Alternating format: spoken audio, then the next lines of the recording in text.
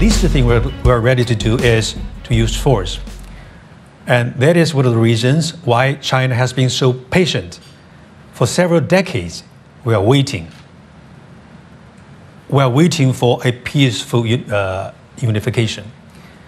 But we can never rule out our option to use other means. So when necessary, when compelled, we are ready to use all necessary means.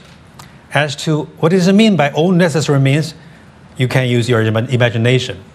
But the people, but the 1.4 billion Chinese people are absolutely determined to protect our sovereignty, territory, and integrity.